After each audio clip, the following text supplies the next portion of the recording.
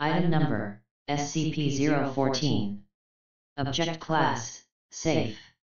Special Containment Procedures, SCP-014 is to be kept in sight, in a chair with arms, preferably facing a window. Music should be supplied on a regular basis, preferably constantly. This music should not include pieces originating after 1937. A security camera should be present in SCP-014's room. Description: SCP-014 is a Caucasian male, appearing to be approximately 30 years of age, with black hair, brown eyes, and a somewhat round face. Records indicate his name to be Robert Chet Ford, confined in 1915 to the Norwich Asylum in Connecticut for delusional insanity, claiming that he had been cursed to live forever, and was slowly turning into concrete in consequence. The asylum closed in 1937, and the patients were transferred to various other facilities. SCP-014 came to Foundation attention in 19, from rumors of a patient who seemed to be entirely immobile and showed no signs of aging. Further investigation determined that acquisition was warranted.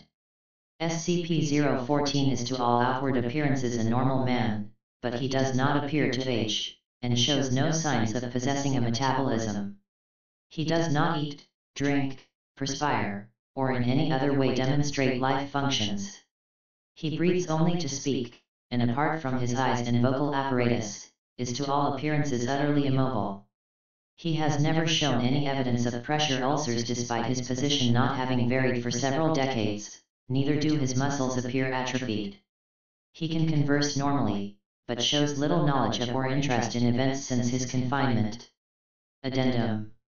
Note: frankly, were I to interview this man without knowing his history, I'd think he was a perfectly sane and well-adjusted individual who happens to be quadriplegic.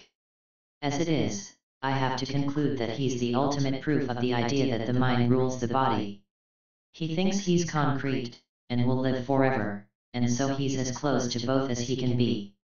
Somehow. Drive. My hell! I thank the Lord in heaven that the SCP Foundation found me. They take good care of me, make sure I get visitors, let me listen to music. I've been told that others aren't treated as well as I am, so I thank the Lord again. But for all their hospitality, my life is still a living hell. I made a deal with somebody many years ago. At the time, I was young and foolish, and thought myself invincible. I performed a summoning ritual from an old book on a dare. The book said that if the ritual was completed properly, he who did so would be immortal. So I did, and have regretted it ever since. The exact details of what happened have been blurred by the passing of years, but by the end of it all, something had placed a curse on me, and I started to turn to concrete. At first, I was happy with my situation. Immortal and invincible. It seemed like the perfect life. I bragged to my friends about how I would see the end of the earth. But as time passed, I found it harder and harder to move. Panic set in. I desperately tried to tell my friends, but they thought me mad. As they told me before I was thrown into the asylum, they had played along at first because they thought I was drunken.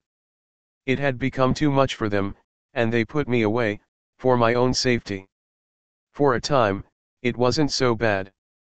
The people at the asylum took good care of me, and genuinely tried to help. Eventually, though, the doctors and therapists started to slip away. I was beyond their treatment, and did not appear to require any care. Finally, when the last one deemed me a hopeless case, they threw me into solitary confinement, and forgot me. My life from then on out became a true hellhole. No, I should not say my life. Life is being able to walk and eat and drink and make merry. To know the presence of others and be free. But my time there was none of these things. Immortal and invincible. The two qualities I had desired, and me, trapped in a small cell, unable to take advantage of them. In danger of going mad, I turned to God, praying for salvation, praying that my curse would be lifted. Praying that I would one day walk again a free man. During the first stint in hell, it worked. I remained as sane as I could, for I knew that God would grant me reprieve. And indeed, one day, men took me away from my confinement. For the first time in ages, I knew the sun, fresh air, others' faces. True, I remained immobile, but the Lord would, fix that. I was wrong. Shortly after my release, I was thrown into another, smaller cell, in another asylum. I thought God had taken me from my cell to taunt me with the prospect of freedom before casting me deeper into the pit. It was then that I thought myself mad. Since I never dreamed, my thoughts made themselves manifest through visions. Or were they real? I was never sure. Thought after thought tormented me in my private circle of hell. What if the world ended, and nobody was around to tell me? I would be all that was left, and never know it. My body would remain the same whilst the world rotted around me, until nothing was left but me and my thoughts. And then those would decay, and I would be trapped within a hollow shell. I could scream all I wanted, but who would hear me? They had thought me insane, and now I was. Eventually, the Foundation came, and took me away. They placed me in the nice room, with the music and the people and the light. I keep my outward actions normal, so as to not frighten them away. What else can I do? But inside, I'll always go back to my own corner of hell, a place filled with nothing but darkness and myself. How can I be sure I ever left? I became mad. Sometimes, I'm not in my room, but back in hell. Eventually, I suspect, I'll go back there, and be there to stay. If the Foundation is reality, then thank God for it. If my hell is reality, then that is all there is. No Foundation, no God, no anything. Just me and my thoughts. And the dark. If you like this type of content, like, comment and subscribe. Let me know down in the comments. I will be doing them in order and adding more of my personal flair to each of the readings. Let me know which is your favorite and I will be sure to add more to that specific one just for you if it's further down the road.